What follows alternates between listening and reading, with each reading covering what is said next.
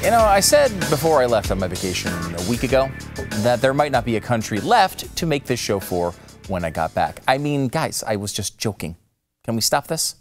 We learned from Democrats that the best way to help black communities is apparently to burn them to the ground, which I kind of thought was like what the KKK did. Of course, the world learned about the KKK itself thanks to the Democrats as well, so I guess it fits. I really appreciated the luxury of being on vacation in the middle of all of this craziness.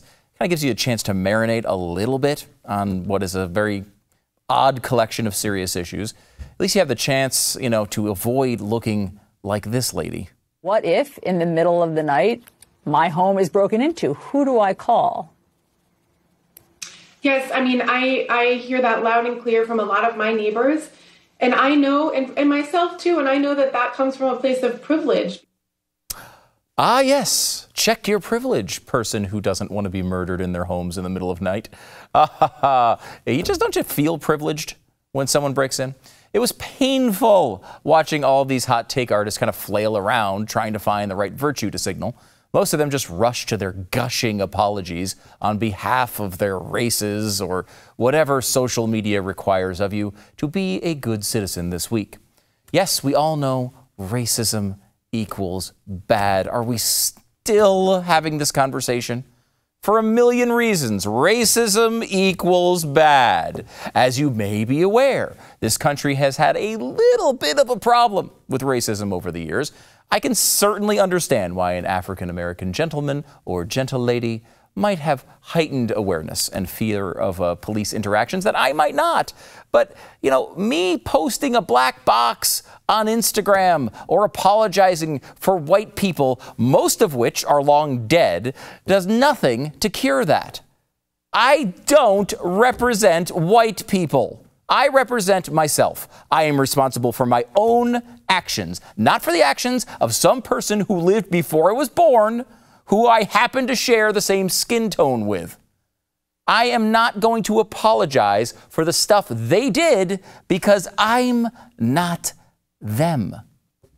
For all our national conversations on race that we have every couple of months, this is one of the zillion problems with racism that is rarely ever discussed. Fundamentally, racism is a collectivist pursuit. If you see people as individuals instead of representatives of groups, you don't have issues with racism. I loved what Eric July said on this program just as the story was first breaking. I've always said that racism without statism is nothing but a bad idea. And I'm one of the first ones, one of my most popular articles that I self-published, you know, I was talking about the history of like black Americans, and I was like, if they actually understood their history, then they would be libertarians. When you consider slavery, Jim Crow, all the Supreme Court, Plessy versus Ferguson, Dred Scott v. Sanford, all of this, when you consider that that was state-sanctioned, endorsed racism. It's one thing for Joe Blow to not like me because I'm black.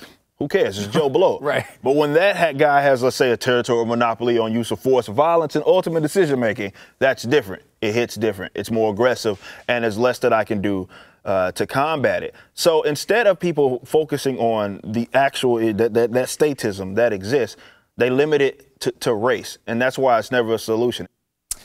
It's really smart. So let's take a step back here from all the yelling and the screaming and the broken windows and the burned out buildings. Is the cause for these riots and protests legitimate? To answer that, we need to break this into two separate questions. First, is there an individual complaint? Was George Floyd wrongly killed? And the answer to that is yes. By all appearances, we can recognize what happened to Floyd was horrific and wrong. One way we recognize this as a society is to charge 4 people with crimes, including murder. We can all kind of unite and say George Floyd, the individual, was wronged. But because our society doesn't seem to care about individuals, the scope of this story had to be changed, and Floyd had to be used as an example of an ongoing epidemic of racist violence against blacks by the police. Trevor Noah attempted to connect his 9 brain cells with dental floss and spit out this pseudo-emotional analysis, which I am convinced, by the way, he actually thinks is a good point. Think about that unease that you felt watching that target being looted. Try to imagine how it must feel for Black Americans when they watch themselves being looted every single day. Because that's fundamentally what's happening in America. Police in America are looting Black bodies. One of the strands of dental floss did break in the middle of that, we should point out. Police are looting Black bodies. Wow, I mean, it is so powerful. But is it true? Largely no. There is no systemic problem with police officers murdering African Americans. I know that's really hard to hear, but follow me here for a second. There is no ongoing genocide of African Americans by cops. The thing you're saying is a thing is not a thing. It surely was a thing at some point in the past, but it's not really a thing anymore. First of all, more white people are killed by cops than Black people in America. I know that's very shocking for everyone to hear, but it's true. According to the Washington Post, about twice as many whites have been killed since 2015 than blacks. Their database focuses on shootings, so it's not particular to the case of George Floyd, but these trends are consistent throughout various studies. In Minnesota, it's more like 4 times as many whites get killed by police than blacks. And when you look at unarmed suspects killed, it's 5 to 1. And I mean that literally. 5 whites were killed and 1 African American was killed over 5 years. Now, is that a problem? Yes, particularly in the much smaller subset of these deaths where the killings were not justified. I'm just lumping in everything, including a ton of cases where the suspect was shot dead for nothing more than the minor misstep of shooting their gun at the cop while on video. So no, this is not looting bodies or genocide. What the media and the Black Lives Matter protesters will then fall back on is the rate.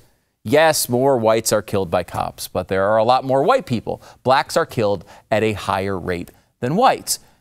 First of all, I'd like to point out that when you were talking about a genocide, you don't need to fall back on the rate. When you're talking about World War II, you don't have to say, well, yes, Hitler put more Aryans in the gas chambers in total numbers, but the rate for Jews was higher. You don't need to make those arguments in a genocide. It's not a genocide. But even if we ignore the ridiculous hyperbole, you can, if you strictly compare the fatal shootings by officers to the population, there is an elevated trend, a little bit of an elevated rate among blacks. They make up about 13% of the population and account for about 24% of the deaths. That's not good. But it's a number that is considerably lower than what would be expected statistically when it comes to interactions with the police, which is how this should be thought of. 24% of the total deaths looks a lot less like a genocide when you consider that African Americans make up 53% of the known homicide offenders in the United States, according to government data from 2018. Known murderers tend to have nasty interactions with police, which leads to police shooting them a lot more often. In fact, a cop is 18.5 times as likely to be killed by a black male than an unarmed black male is to be killed by a police officer. Yet we're talking about defunding the police? And even when aggression is used by officers, racist trends are invisible in the data. Study after study after study shows the same thing. From the Wall Street Journal, the latest in a series of studies undercutting the claim of systemic police violence was published in August 2019 in the Proceedings of the National Academy of Sciences. I'm quoting. The researchers found that the more frequently officers encounter violent suspects from any given racial group, the greater the chance that a member of that group will be fatally shot by the police officer. There is, quote, no significant evidence of anti-black disparity in the likelihood of being fatally shot by police, they concluded. I should add, a follow-up showed the trend extended to non-fatal shootings as well. A 2015 Justice Department analysis of the Philadelphia Police Department found that white police officers were less likely than black or Hispanic officers to shoot unarmed black suspects. You might notice that was a Justice Department finding during the presidency of one Barack Obama. And research by Harvard economist Laurelyn G. Fryer Jr. also found no evidence of racial discrimination in the shootings, according to the Wall Street Journal. Killings by officers, again, including the majority of them that were justified, make up only about 0.1% of the total amount of African Americans who were killed. We are having marches about the 0.1% when the 99.9% barely gets addressed. And what does the data show in the rest of the cases? Perhaps we will find our racial genocide there?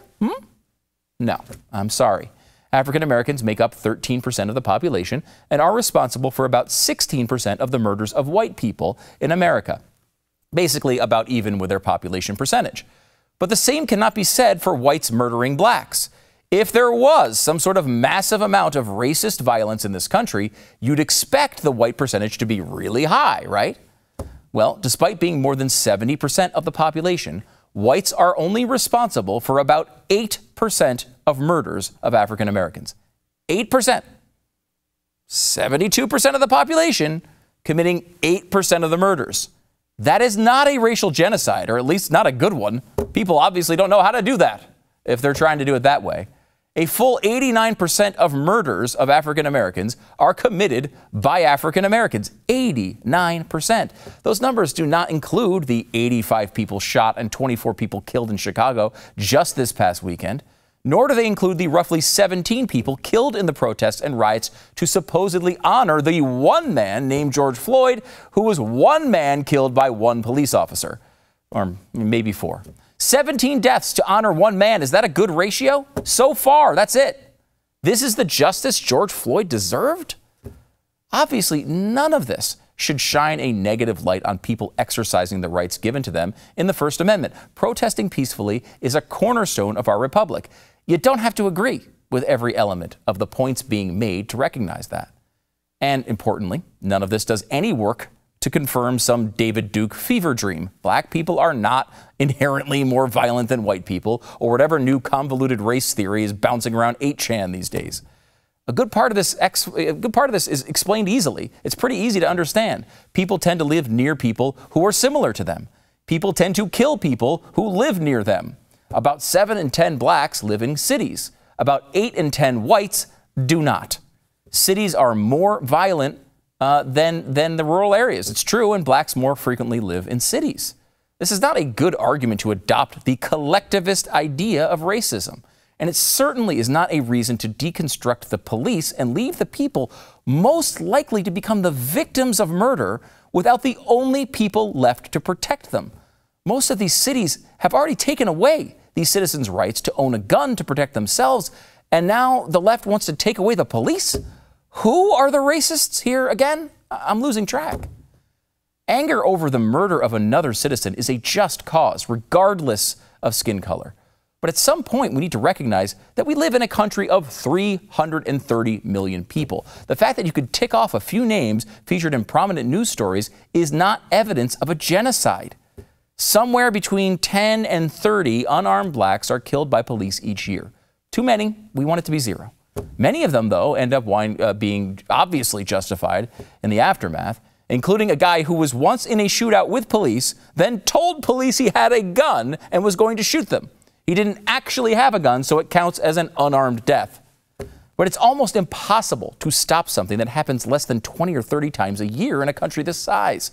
Almost 700 people die from falling off a bed every year. 144 people die of constipation every year, which sounds like a terrible way to go. And over 60 people die from a nasty interaction with a lawnmower. Racism is a serious issue. Anytime someone is murdered, regardless of the reason, that's of course serious as well. But taking a problem that we've made so much progress on, to the point of it almost completely disappearing, and dismantling police departments on the back of a lie, that's not something that any of us should accept.